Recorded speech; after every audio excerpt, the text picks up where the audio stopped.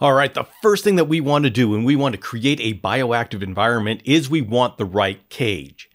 In this case, I want a cage that's going to be a humid cage because I'm going to do the deep forest type bioactive. And for this, I need a hybrid cage. So what I'm looking for is a cage that has all sides solid, and it has the vents at the bottom front and the screen top, so I get the chimney effect. And the cage that I've decided on is the Leap Habitat, the 22-inch by 17-inch by 24-inch tall. Now, once I have this cage assembled, the first thing I'm going to be doing is I'm going to be putting down a layer of leca balls, also called hydro balls. And I just do about an inch, like 3/4 of an inch to an inch.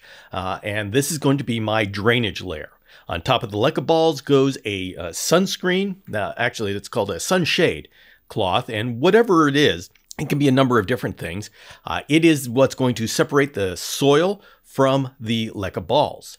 And that way I don't have a muddy mess at the bottom of my cage. On top of that substrate barrier, I'm going to be putting in my bioactive substrate. Now I'm going to be using two types of soils in this particular build. The first is my Leap Living Earth soil, and the other is a Josh's Frogs ABG mix. Now, I did purchase enough of the Leap Living Earth to do this entire project, except my wife decided she liked the way it smelled, and so she absconded with most of my Living Earth.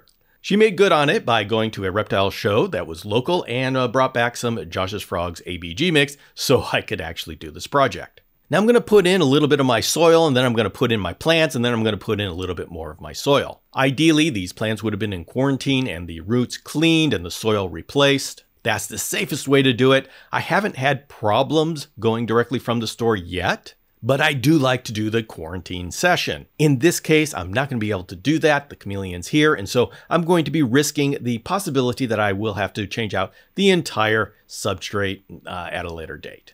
Once I put the plants in, situated everything, and then filled up the rest of the area with the bioactive soil, then I add a leaf layer. I'm going to be adding in two types of leaves. The first is an ash that's going to decompose very quickly, and the second is magnolia, which is going to take a little bit longer to decompose. Once everything's in, I'll go ahead, spray it down, and water the plants, and then it's time to add in my cleanup crew.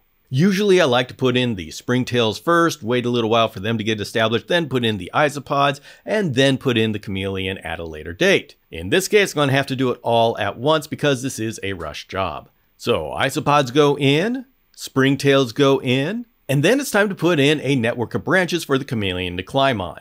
This is going to be a small chameleon, and so I just need very thin branches. If you need thicker branches, you can actually go as far as screwing them into the walls of the cage, but I don't need to do that for these thin branches. Once the branches are in, I'm going to be doing a check for my UV index, and I take a UV index meter, solar meter 6.5, and I'm going to make sure that the UVB exposure by the basking branch is right around UV index of 3. Now, ideally, I want the top of the cage to be at UV index of 6 because I don't want higher UVB levels coming into the cage. Now, this is a new UVB bulb that I've got here, and so expect that within the first 100 hours that the levels are going to be much higher than they will be. So do these UVB checks every couple days over the first month, and you'll be able to adjust the distance between the basking branch and the UVB bulb to give yourself the UV index that you're looking for. Once all that's set up, it's time to bring in the chameleon and introduce him to his new home.